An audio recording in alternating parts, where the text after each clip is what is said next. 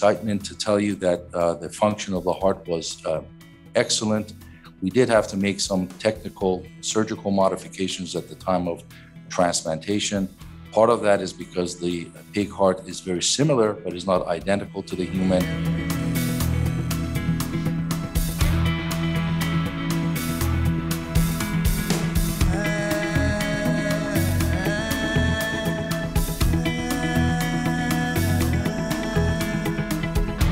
So there are 6 million individuals with heart failure in the United States. About 100,000 of those individuals have end-stage heart failure, and we only do about 3,500 heart transplants a year in the United States.